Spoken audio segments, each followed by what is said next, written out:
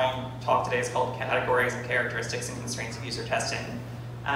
What I want to start off today looking at is a question that I've heard asked before in meetings and retrospectives. It's taken a couple of different forms, but the gist of it is usually something along the lines of this. So it says, we did user testing on this project, why didn't it succeed? This is kind of a loaded question, and there's a lot to take apart in this. So the first part is obviously saying just user testing here generically. There's a lot behind that, as well as success. So what were the metrics for success here?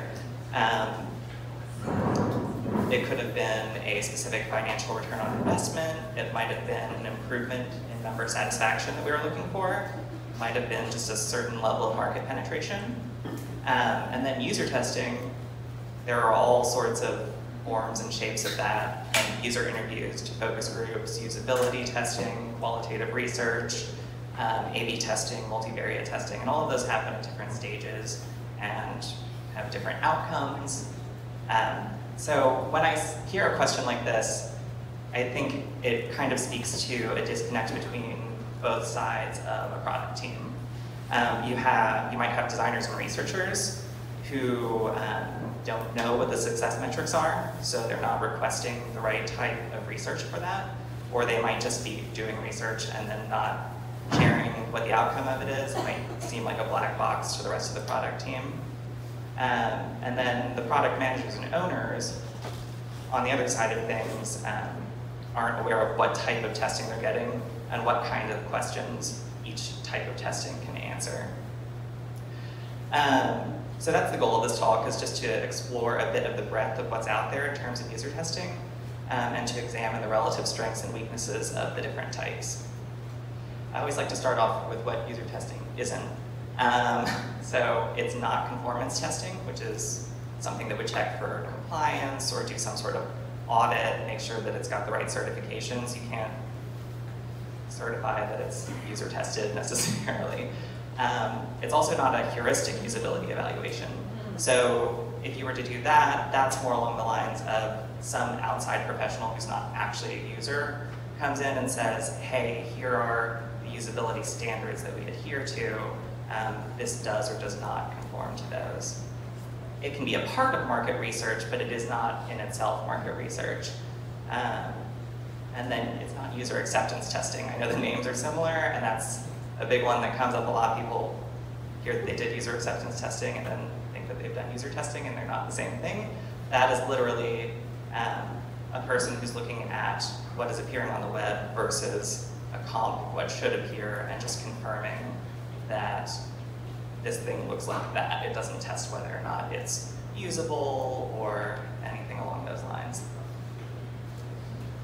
For what it is, like I said, could be user interviews, could be usability testing, A/B testing, multivariate or multinomial testing, qualitative research, other things as well. These are the four that I'm going to focus on today in this talk, because I think they present a pretty good spectrum across the beginning and the end of the process. So to start off with, I've got user interviews. I'm just going to talk a bit about what it does, what the format is, what the techniques are that you might use, and what the goals of it would be. So it's meant to uncover motivations and routines for potential users for your product. And in terms of formatting, it's usually carefully outlined but highly flexible. So they've got questions in mind that they want to present to people to elicit certain responses, but a good researcher also is able to move outside of those strictures, because as we know, conversations with people can change. Their techniques generally are to make the user feel comfortable, just listen to what they have to say, and to ask for clarification. That is typically done through a process that they call the 5 whys. So anytime they have a response, you ask why 5 times to try to get really to the core of what they're talking about. The goal is really to shape personas and journey maps to contribute to a larger picture of market viability and to directly influence the design of a product. So a lot of times this happens very, very early in the process, even before a solution has been engineered, you might want to go out there and do some customer interviews to shape the identity of that product. To go on about the strengths and weaknesses of this specifically, like I said, it's able to be initiated really early in the product lifecycle, and it allows the team to pivot really quickly. So they can quickly make decisions like, hey, we want to pivot away from this product entirely, or this is the direction that we want to take with it instead. It's formatted to allow the interviewers to adapt, dig deeper, and observe social cues. So something that you will find as I go through this testing that you lose toward the tail end of this is you're not talking directly to the person anymore, so you're losing a lot of the social cues. And you're no longer able to really observe their behaviors. You're only able to see the outcomes. But here you can actually observe all of that. And it gives you a fuller understanding of who the user is than any of the other methodologies. So it's really about that person, the ethnography, understanding who your users are, and it also produces reusable learnings. So the things that are takeaways from this, the personas, the journey maps, all of that can be reused for product after product. That's not the case with things that come up later down the line. The weaknesses inherent to it, it can be really time intensive to properly moderate and observe each user individually. And it requires a highly trained researcher with well-developed interviewing skills to notice, record, and react to social cues. This is the one that requires the most practiced researcher because these things can go off the rails really quickly if you don't know what you're doing. You need to know how to ask non-leading questions, and you can't just show up to an interview session with no plan. The other part is that it may be prone to people-pleasing behavior on the part of the interviewee. So if they know that they're being compensated by Humana for an interview, they may be prone to telling us what they think we want to hear instead of what they actually feel. The next one I'm going to go over is usability. Sorry, that was not the other question. Anyway, the next one I'm going to go over is usability testing. That involves systematically observing user interactions with the product to evaluate how well a member or a user can use it. It consists of typically crafting a scenario. So you'll have like a script ready and you'll say, hey, this is a scenario that this type of user that I've recruited would typically encounter. And then here is the piece of software or the product or whatever that they would encounter as part of that journey.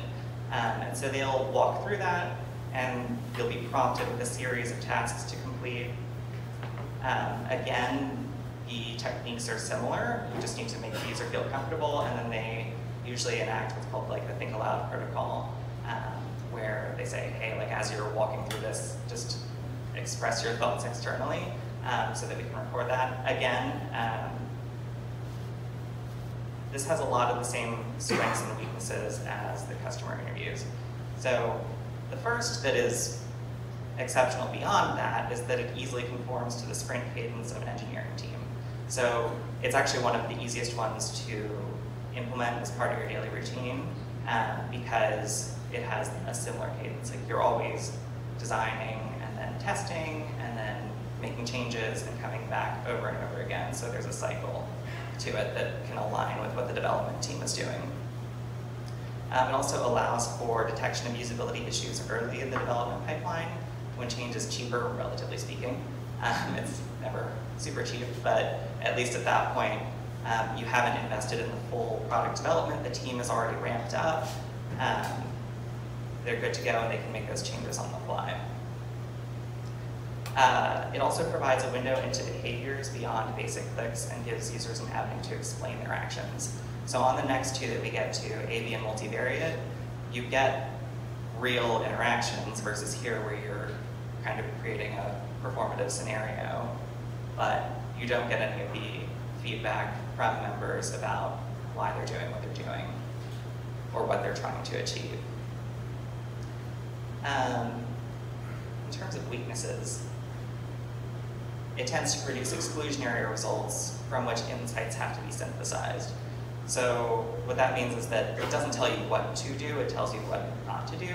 So you can find out what's not working in the design, but you don't have a clear avenue forward for what exactly I'm supposed to do to make it better. That's why the whole process is iterative. Every time you come back with new insights, you have to send it back through usability testing again to make sure that what you changed it to is actually functioning better than what you had before. It also typically takes place in a controlled environment, which might impact how users interact with the product. They're not on their computer, they're not on their phone. A lot of times they're just using whatever you have there available with the prototype loaded on it. So a lot of times usability issues can arise with just not being familiar with the piece of hardware, or again, because it's a controlled environment, a lot of times they prepare beforehand, knowing that they're coming in, and they'll say, oh, like I went on the site and looked around a little bit to make sure that I was all set and prepared for this test. It can also be difficult to convey the results and benefits to those outside the team if they're not really, really painstakingly documented. So it's kind of it has a feeling of like, hey, you had to be there. When you start talking about usability testing results to people outside the team. And I found that people can get a little bit irritated if you keep saying, well, the user said this and this and that. And they're like, well, what users? Where's the research? Where's the documentation around this? It really is something that you kind of have to work with the team and experience, or else you just have to take extreme care, and then that document that is the output is extremely dense for someone else to get through. Next is A/B testing. It's also called split run testing. It's an A/B test. An A/B test is randomized, and it serves one of two options to the user. One is the control, one's the test, and basically one or the other ends up winning. It compares two variations of a single variable, and it produces actual measurable quantitative results versus the others before, which were more on the qualitative side of things. In terms of its strength, again, produces intelligible, quantifiable results that are easy to report and act on. So I can easily flip the switch over to whichever option won, and I can easily report those results to someone at a higher level who isn't familiar with what the team's been doing. It also tracks actual user behavior in a live environment rather than implied behavior. So a lot of the other ones before this, people will imply that they might do something, and you just have to trust them on that in the context of the research. Or you have to read social cues and say, they might have been not totally honest about that. Whereas this, you're looking at real results. It can also lead to swift, decisive action that immediately benefits the bottom line. Weaknesses. This requires a single clear key performance indicator in order to be used most effectively. So, for example, if we think about our own homepage, do we want people to sign in, or do we want them to buy insurance? And there are competing KPIs on that page. So it's really difficult to optimize both of those and decide what the weight to each should be, especially if you're not looking beyond the surface at what the drop-off rates are. So if you're looking just at those A/B percents of this percent of people clicked here, when I made the button blue and versus when it was plum, but were they getting to the right place? We don't know. And it can be too reliant on specific hypotheses that, if poorly conceived, may negatively impact future design decisions. This one is a bit frustrating for me. So a lot of times the hypotheses that are attached to this are just something like, hey, if the button's plum, I think it'll do better. Well, that hypothesis might be why it performs better. It might not. It's more correlative than causal once that's proven true. And it has wide-ranging implications potentially for the rest of the work that you're doing in the future, because people will say, well, that plum did better that one time on that test. Every button going forward should be plum, or whatever color it might be. So just got to be careful about that. It's also prone to data misuse if the results are reported in isolation. So again, you have to contextualize it.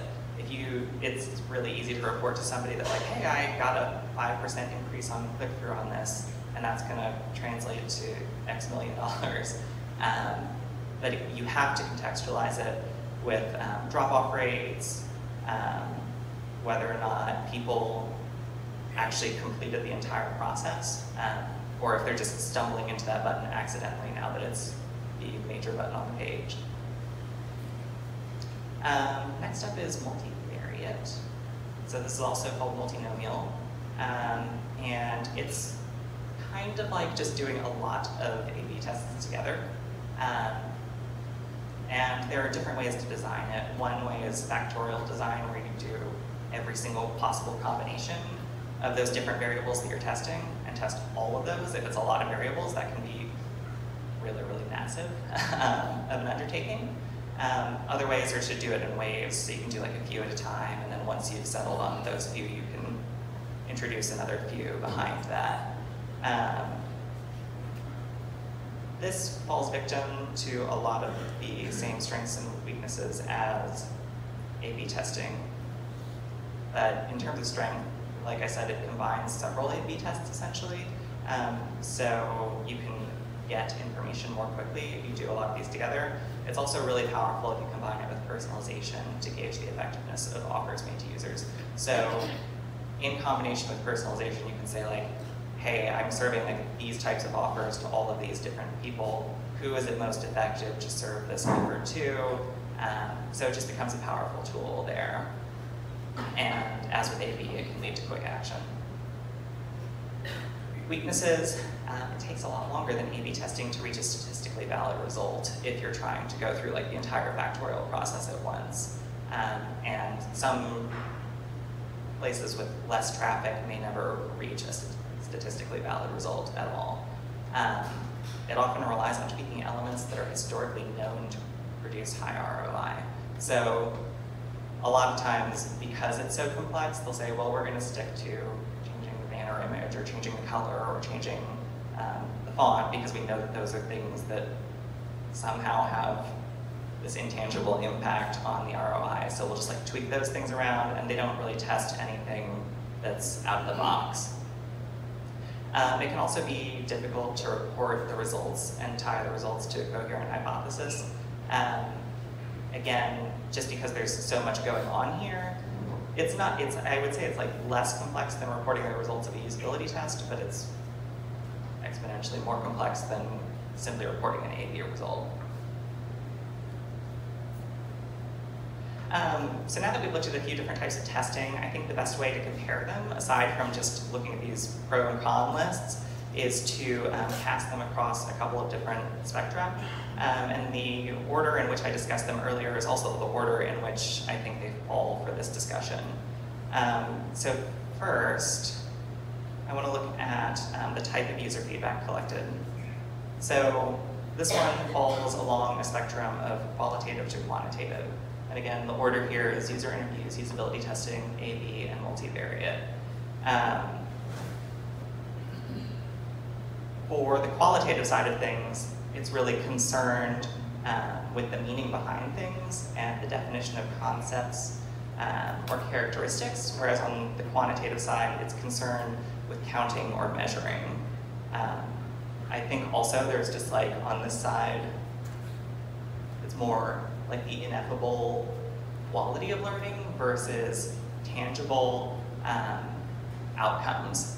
So over here, you may not be able to state exactly why, like what all of these learnings are clearly. Whereas over here, you can say like, I learned this specific thing with this percent. But that's that. Next is the number of users required to reach an inflection point. So on this side, it's relatively few. Over there, relatively many. And one of the, I say inflection point here instead of just straight number of users because I think that this graphic gets used a lot, which is specifically for usability testing where they say the number of usability issues detected against the number of users. And they say, you know, like by the time you get to 5 users, you'll have a ton of usability issues already detected, but that's at a single inflection point. So you wouldn't just necessarily, unless I guess the budget only allowed this, you wouldn't just do a test with 5 users. This would be in one cycle where you hit an inflection point and then you make changes and then you do this over again. So yes, like still relatively speaking, you might have hundreds of usability test users versus tens of thousands of A/B and multivariate test users. But you wouldn't just stop at 5, as this sometimes seems to indicate, because you still have to like hit inflection points over and over again. And it's the same with customer interviews. So you'll work on personas journey maps, and then you'll go back and reassess them. Next is the cost to implement proposed changes or course corrections. So it's over on this side, relatively cheaper, over on that side, relatively more expensive. And it's basically just the earlier that you have findings, the less expensive it is to implement them. While the individual tests on this side might take more time, so like sitting down and doing a customer interview or doing a usability test takes more time than collecting hundreds of clicks. On an A/B test, fewer people on the business side are involved. So over here, it's just, you know, the product and research team. Over here, maybe engineering is starting to get involved while usability testing is happening.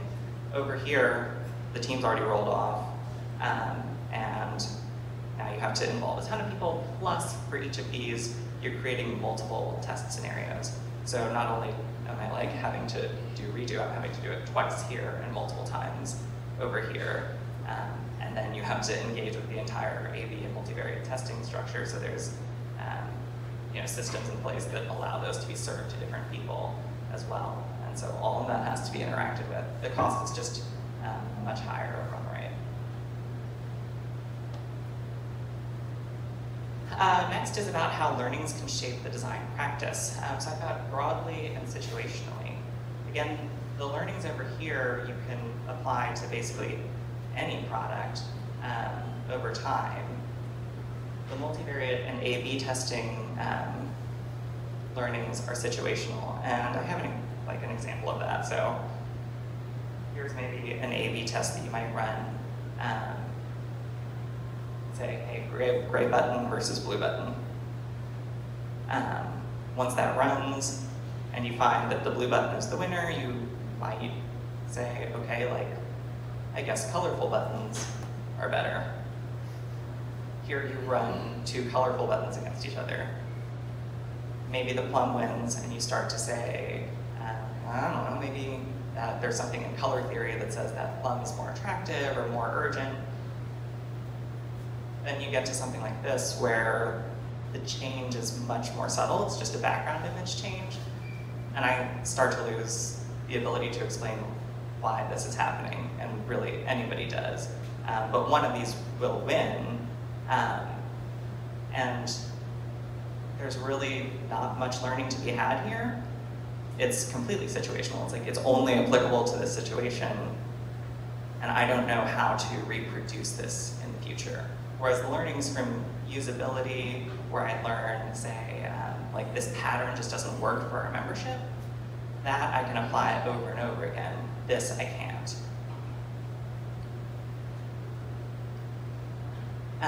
Next is the type of behaviors that can be observed or measured. So on this side, you'll get more nuanced information, but it can tend to be performative because we're seeing that person in person in a situation that's not native to them. On this side, it's concrete, but non-contextual. So we have actual data about what they did, but we don't have any context around why they might have done it. And then the last one I want to go over is the role of the product team. So I think this actually gets at the heart of that question that I had earlier about product success. So a lot of people are really wanting to get toward the end of this because they think that it absolves them of all responsibility. So like A/B, multivariate, whatever. They think that once they get there, that it tells them what to do and finds the answers for them. I think it's more of a line from synthesis to stewardship. So over here it's synthesis. You're pulling in a lot of information from different people. You're synthesizing it and you're saying, like, here are the learnings that we have. Here's how we're going to improve the product before it releases. And then once it gets out there, you can't just like set it and forget it. The data should not drive what you're doing. I know we say we're data-driven all the time, but the data shouldn't be given the agency. We need to be stewards of that data and make sure that like we are not misusing it. I think about being good stewards of the brand. I think about being good stewards of user experience. A lot of the things that you discover in A/B or multivariate testing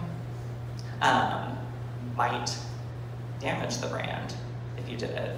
They might, change the experience for the worse.